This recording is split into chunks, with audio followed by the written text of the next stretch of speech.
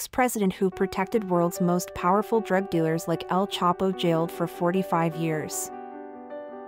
Former Honduran President Juan Orlando Hernandez has been sentenced to 45 years in a U.S. prison over charges he enabled drug traffickers to use his military and national police force to help get tons of cocaine over the border. Hernandez was also fined $8 million by a federal court in Manhattan, New York, following a trial which saw him accused by traffickers of protecting some of the world's most powerful cocaine dealers.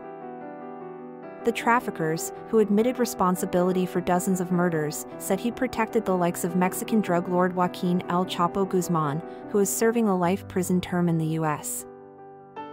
A jury convicted Hernandez, 55 years old, in March after a 2-week trial, which was closely followed in his home country. "I am innocent," he said at his sentencing.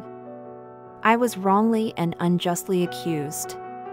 The sentencing judge P. Kevin Castell called Hernandez a two-faced politician hungry for power, who protected a select group of traffickers. U.S. prosecutors say Hernandez worked with drug traffickers as long ago as 2004, taking millions of dollars in bribes as he rose from rural congressman to president of the National Congress and then to the country's highest office.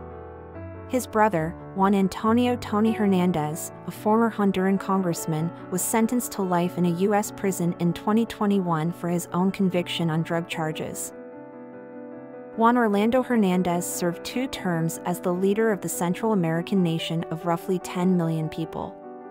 He was arrested at his home in Tegucigalpa, the Honduran capital, 3 months after leaving office in 2022 and was extradited to the U.S. in April that year. Hernandez acknowledged in trial testimony that drug money was paid to virtually all political parties in Honduras, but he denied accepting bribes himself. He insisted in a lengthy statement made through an interpreter that his trial was unjust because he was not allowed to include evidence that would have caused the jury to find him not guilty. He said he was being persecuted by politicians and drug traffickers. "It's as if I had been thrown into a deep river with my hands bound," he said.